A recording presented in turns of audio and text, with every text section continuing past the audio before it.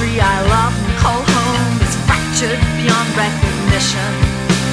United Kingdom is now so divided. I think that it's time for some self-reflection.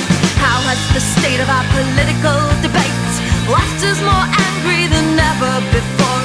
Trapped in Brexit paralysis, the future of the UK is so insecure. But who will be the saviour to free not so Great Britain from this unholy mess? I call upon a Lord Almighty, the only leader with a hope of success. They say he's a man with a bucket on his head, but he's Lord Buckethead to me. I've had enough of uninspiring politicians who lack any morals, who lack integrity. They say he's a man with a bucket on his head, but he's Lord Buckethead to me. They say I'm a man with a bucket on my head, but he's standing for the Monster Raving Loony Party.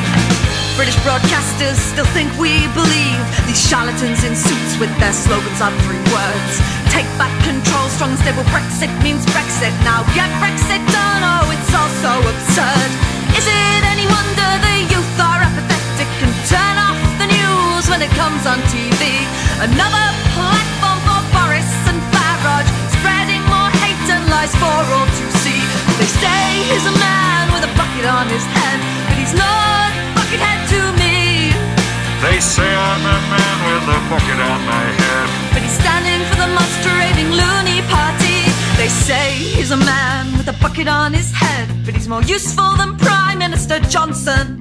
He's better acquainted at mopping up spills, and he talks less garbled nonsense. They say he's a man with a bucket on his head, but he's more decisive than Jeremy Corbyn, whose unfathomable policy on Brexit has left us all waiting to know, is he out or is he in? They say he's a man with a bucket on his head, but he's Lord Buckethead to me.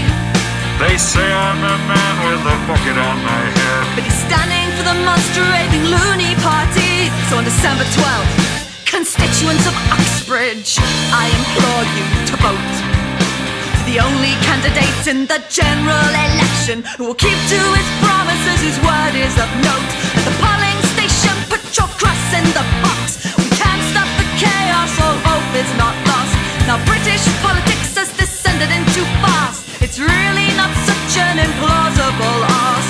Vote out dear Boris, all hail Lord Bucket. It's time to tell the establishment to stop it. Let's fight the madness with our own insanity and elect a member of the Monster Raving Loony Party. They say he's a man with a bucket on his head, but he's Lord